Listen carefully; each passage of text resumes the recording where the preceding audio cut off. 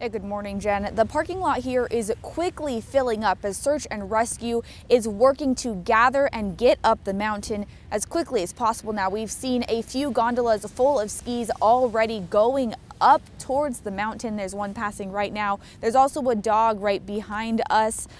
So everyone is just kind of joining right now, getting together this morning. In just a few minutes, it went from pretty empty out here to completely full with a lot of activity as people get ready to continue this search for this person up on the mountain. Now, initially, we thought that this person that they're searching for now was the 8th person, but now Silver Mountain is saying that this is the 7th person affected by the avalanche. 4 have been rescued, 2 died, and this 7th person now is the one they're searching for this morning. The mountain is closed again today as they continue this search. The search started yesterday morning after a concerned family member called. And this is all a bit confusing for Silver Mountain, considering they thought that they had everyone accounted for as of Tuesday night. So this is what the sheriff's office said about how that happened.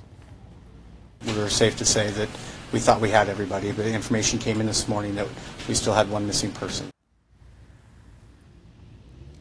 Now, we've learned some more about the actual avalanche itself, so take a look at this map. It happened on the 16-to-1 run on the Wardner Peak side of the mountain. It happened in bounds in one of those runs, and that run had just opened that day. So that the day before the mountain had gotten a good snowfall, they decided to open that run, and Silver Mountain said that they had done avalanche control. So now Idaho Panhandle Avalanche Center is investigating to figure out exactly why the avalanche actually happened.